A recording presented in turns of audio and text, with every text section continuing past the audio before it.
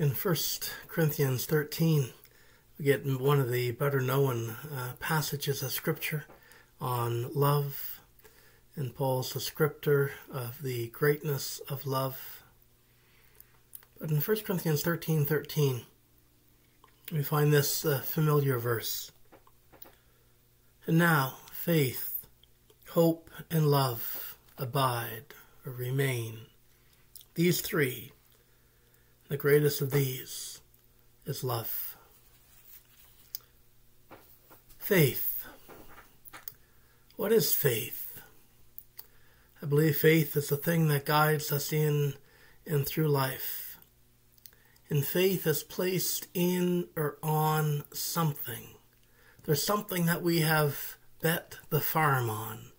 There's something that we have placed our faith in to bring to us what it is that we long for, to bring us where it is that we hope to be, to create in us the character that we long to capture.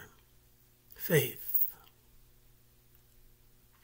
We see faith displayed in John's Gospel, John chapter 6, and things have gotten difficult in the teaching of Jesus and the call of Jesus to his disciples. And often we find with Jesus there is the disciples around him and then the larger crowd, some who believe and want to become disciples, others who are there out of interest or entertainment. We get some of the Pharisees who are there to catch Jesus and trip him up in order that he might be arrested. But we always have, or often have, this larger crowd around Jesus and the disciples. And Jesus has been teaching, and some of the crowd has found his teaching difficult, and so have left. And Jesus has this conversation with the 12 in verse 67 of John 6. Do you also wish to go away? Simon Peter, of course it's Simon Peter who speaks up, and Simon Peter answered him, Lord, to whom can we go? You have the words of eternal life. We have come to believe and know that you are the Holy One of God. That's faith. What do you put your faith in? Simon Peter put his faith in Jesus Christ, that he was the one who has come to reveal the very heart and ways of God. And this is what Peter wanted, to know the heart of God. And if Jesus is the one who reveals the heart of God, then where else could I go? Faith. Hebrews 11 is known as a great faith chapter in the Bible. In Hebrews chapter 11, and you may know this definition of faith that we find in Hebrews 11. The chapter begins, Now faith is the assurance of things hoped for, the conviction of things not seen. Indeed, by faith our ancestors received approval.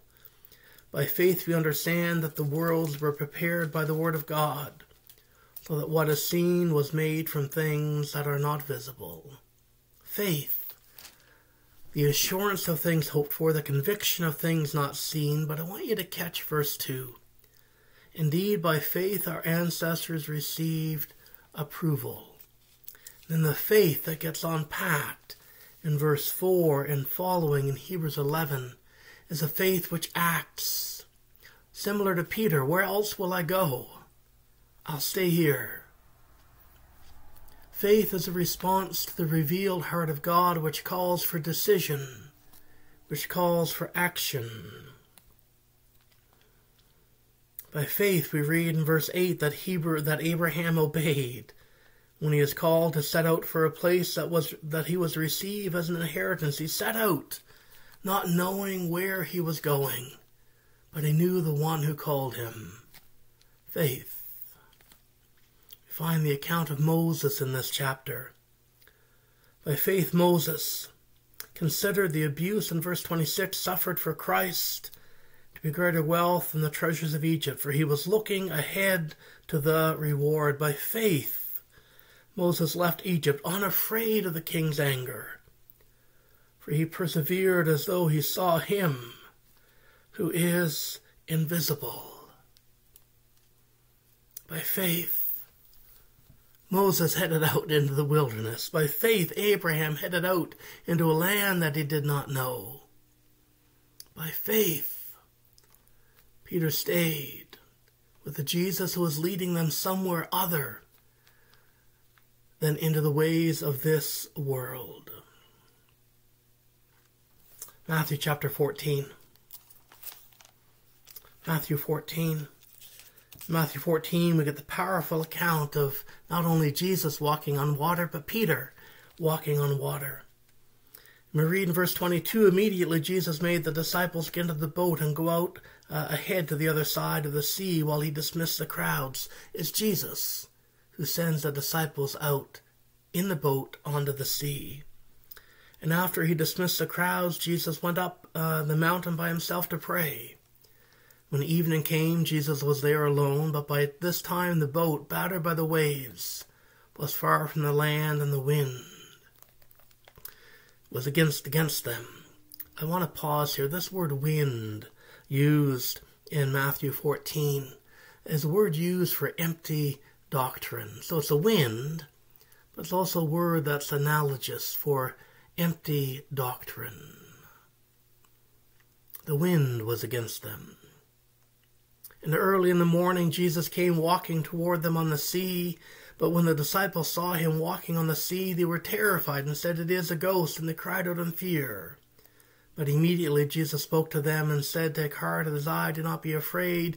And Peter answered him in verse 28 of Matthew 14, "Lord, if it is you, command me to come to you on the water." And Jesus said, "Come." So Peter got out of the boat, started walking on the water, and came toward Jesus. But when he noticed the wind, he became frightened, and beginning to sink, he cried out, "Lord, save me. Lord, deliver me. Lord, redeem me." And immediately Jesus reaches out his hand and catches Simon Peter and said to him, "You of little faith, why did you doubt?" Why did you doubt? Why did you lack faith in that you could walk on water?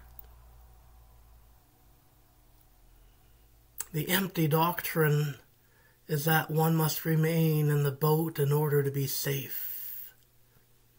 The invitation of faith is to get out of the boat and walk on the water. The invitation of faith is to leave your home place and go to a land that you do not know. The invitation of faith is to go against the king's edict and leave Egypt.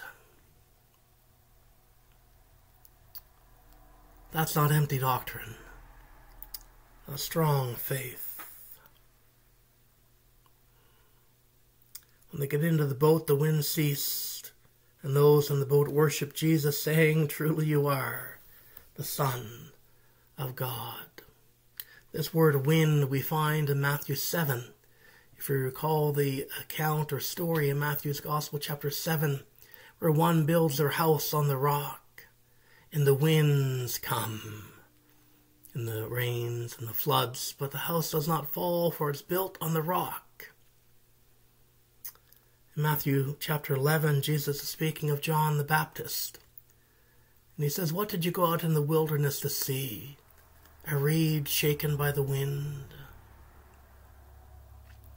The wind that Peter faced, the wind that the house built upon the rock faced, the wind that came against John the Baptist had no effect, because their faith was in the Lord and what it is that he was doing. Think of that song, "Spirit, lead me where my trust is without borders. Let me walk upon the waters, wherever you would call me. Take me deeper than my feet could ever wander, and my faith will be made stronger in the presence of my Savior." Jesus is not often found in the boat. Jesus is not found other than sometimes going out into the wilderness, out upon the sea, in faith. Let the Lord lead us to where he is. To his praise we ask in Jesus' name. Amen.